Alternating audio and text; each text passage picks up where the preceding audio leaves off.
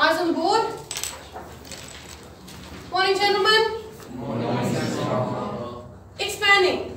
3 and then brackets. If there are no operations written between 3 and the bracket, what is the sign there? Is it a plus? Is 3 being added or subtracted?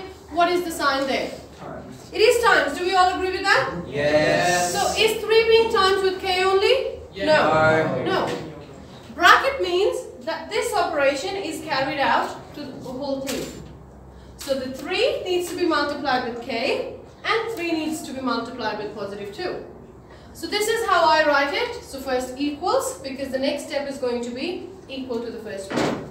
So everything outside the bracket gets multiplied with everything inside the bracket. So 3 times k will be written as 3k.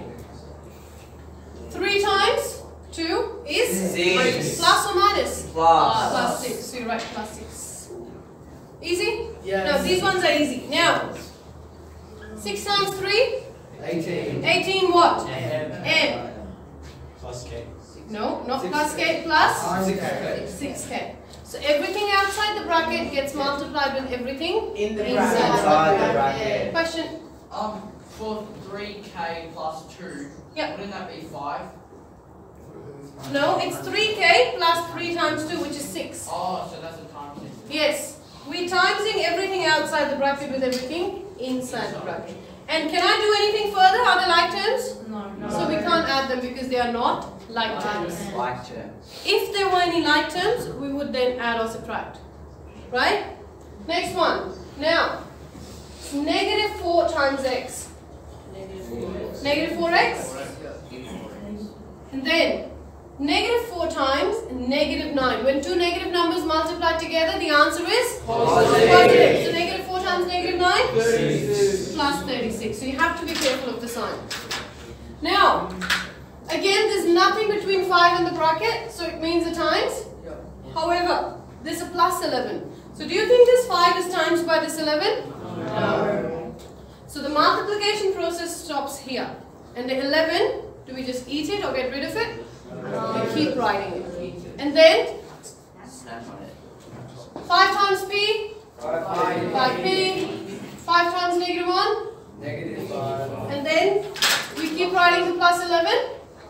Are there any like terms? Yes. Negative 5 plus 11 is? 6. 6. That's it. Simple? Simple. Good. Now, the difficult ones. What if we have two brackets? We use a process called FOIL. Have you heard of that before? No? Okay, then you need to pay attention. F means first terms. O stands for outer terms. Yep, I stands for inner terms. And last terms.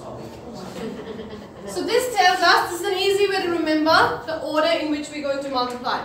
So A will first be multiplied with both C and 3, and then negative 5 will be multiplied with both C and 3. That's the process. So first term in first bracket with the first term in the second bracket.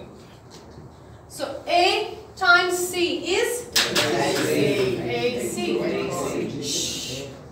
Then outer terms, that means A and 3. Can you see there the outer terms in both brackets? So A times positive 3 is plus 3. Do we write A3 or 3A? 3A. Well done. Plus 3A. Then, inner terms, that means now negative 5 is going to be multiplied.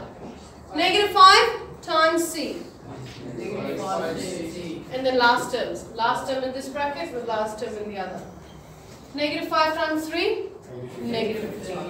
So, if you want to use FOIL, you can remember it that way.